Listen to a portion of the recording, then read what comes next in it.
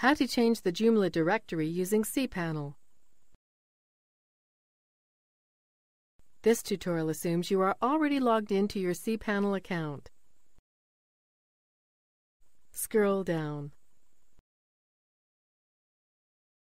Click File Manager.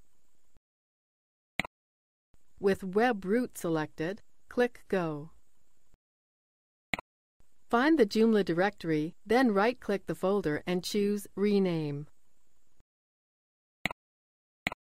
Enter a new name for your directory. Click Rename File.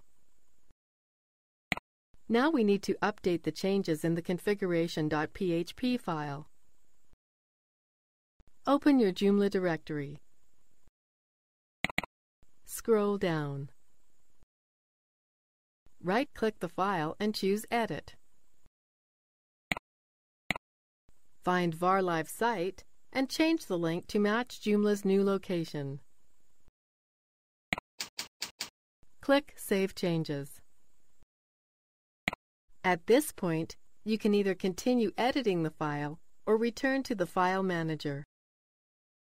This is the end of the tutorial. You now know how to change the main Joomla directory and update the configuration.php file.